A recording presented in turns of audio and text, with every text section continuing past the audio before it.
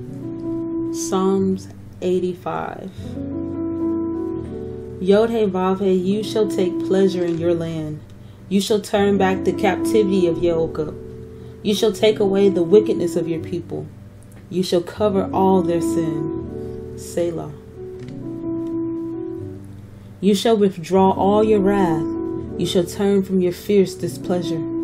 Turn back to us, O Elohim of our deliverance, and cause your wrath toward us to cease. Would you be enraged with us forever? Would you draw out your displeasure from generation to generation?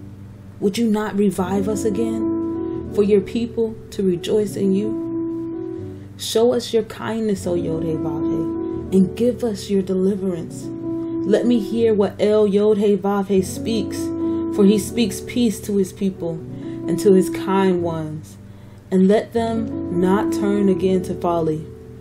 Truly his deliverance is near to those who revere him, for esteem to dwell in our land. Kindness and truth shall meet, righteousness and peace shall touch. Truth sprouts forth from the earth, and righteousness looks down from the Shemayim. Indeed, Yod-Heh-Vav-Heh gives what is good, and our land yields its increase. Righteousness goes before him and prepares a way for his footsteps.